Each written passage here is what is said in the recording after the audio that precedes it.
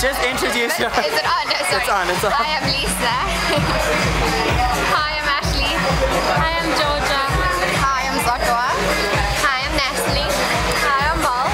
Can you tell us about the events tonight? Today was the launch of Playboy South Africa, the first magazine, and the introduction of South Africa's first Playmate.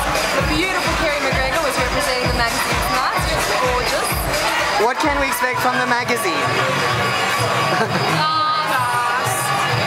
We're going to expect classes, interviews with celebrities, reviews on gadgets and gizmos, absolutely everything you would need in a magazine, Playboy does. What do you think about the first South African Playboy not having an African lady on the magazine cover?